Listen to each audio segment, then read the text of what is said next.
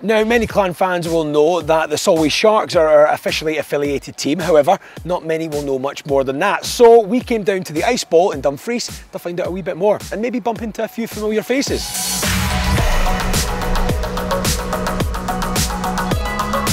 It's a fantastic facility you've got here. Can you give us a little idea of how it all came together? It really is super modern and first class. Yeah, I think it was built in '92, I think.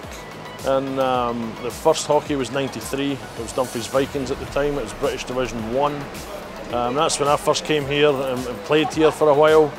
Then unfortunately that team ended in the Solway Sharks. That was kind of the birth of the Sharks then.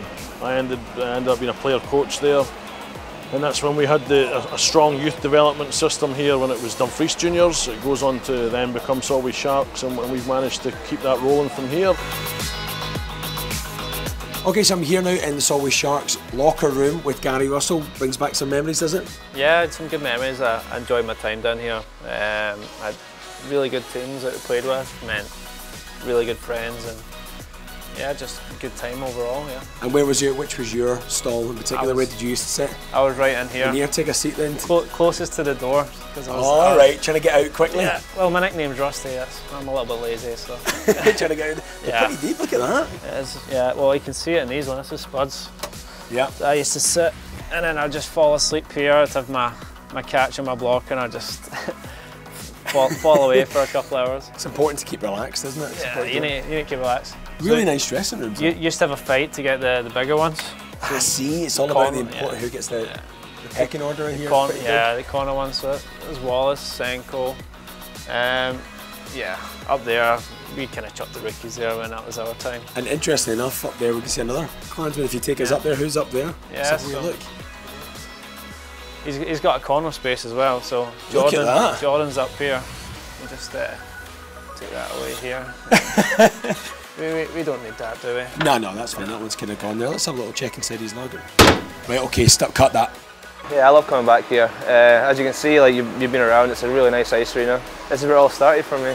This is where I learned to skate, to do everything. And I think I remember playing my first game for the Sharks, which was in Kilmarnock. I think I was 15 maybe. And obviously, you know, when you're a kid, you want to play with the senior team, and it was fun. I really enjoyed it. And then obviously when I came back later on, before I moved away to Edinburgh as well for a few years, like that was obviously great as well. It's nice to be home. It was a good place to play. I've had a lot of good coaches over the years, and I'm really thankful for it, obviously, because I wouldn't be here if it wasn't for them to help me.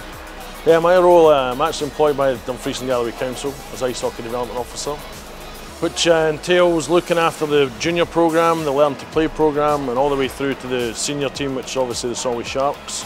We also have a school programme which we go out and do floorball within the community to try and encourage the local kids into the facility itself. So it's obviously quite a vast role. It encompasses quite a few things, and obviously it's more important just to get as many people involved in this sport here as possible, so we have the best possible chance to put a big programme together to give the senior team a choice of players. And you mentioned, of course, your coaching role there with the Sharks. How's that working out for you at the moment? A stressful job for you, or something that gives you a lot of payback? Yeah, I suppose both. I think at the moment the payback's pretty good. We're doing really well. We're top of the league. We're top of the cup, and things are going along quite nicely. So far, so good. We've got a great bunch of boys. We've got a great junior system that feeds the senior programme. And obviously we've got the affiliation now going up the way with the clan themselves, so I like to think we've got a pathway for any kid coming in that allows me and my job to promote the highest level of hockey possible to them. So some good memories of here though anyway, just before you left as well?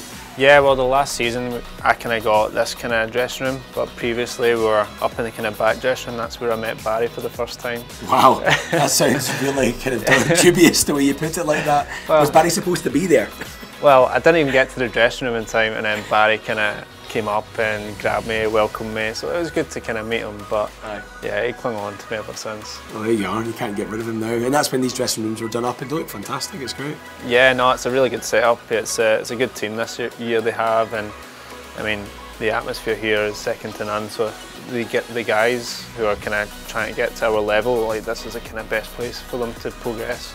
And what do you feel like with the affiliation with the clan as well? You must be delighted with that system being set up with your links with both clubs. Yeah. How beneficial do you feel, having been in this system, how beneficial do you feel that affiliation can be?